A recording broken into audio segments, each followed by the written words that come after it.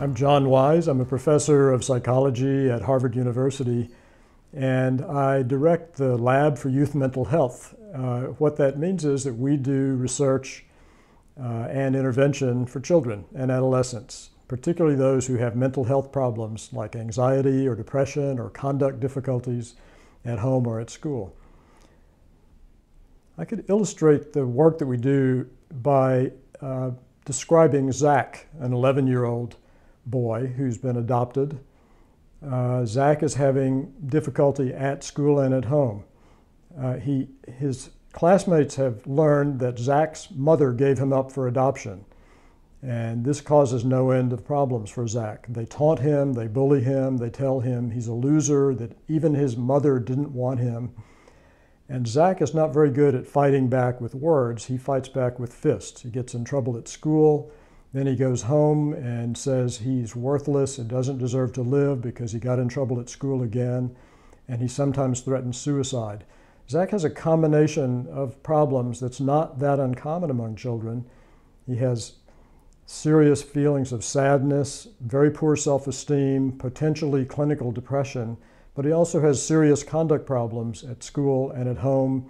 He calls his mother bad names, he disobeys his parents, and he sometimes swears. So there are interventions that have been developed to help young people like Zach, but they have limits that I'll describe that we try to address in our work.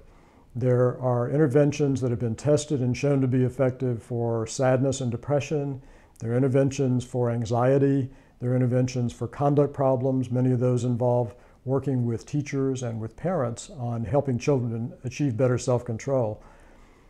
The problem is that most of these interventions are fairly insular. They're not designed for children who have multiple problems at the same time, like Zach.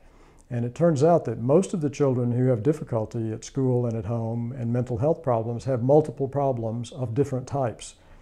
So what our work has been designed to do is create what are called transdiagnostic interventions, interventions that cut across problems, that can deal with internalizing distress and externalizing problems, getting into fights and feeling sad, because we're pulling components of interventions that have been tested for each one of those problems and assembling them into a kind of menu of options for clinicians and teachers and parents to use.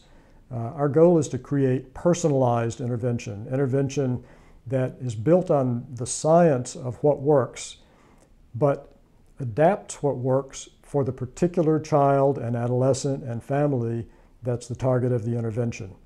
And our work has shown thus far that, depending on how you measure it, this approach to treatment works much better than treating one problem at a time. In fact, by some measures, the magnitude of the impact of this treatment is about twice the impact of the individual treatments for individual disorders. So we're hopeful that by integrating the best of the evidence-based treatments for children and adolescents and families, that we'll be able to improve effects and help more children achieve better adaptation at school and at home.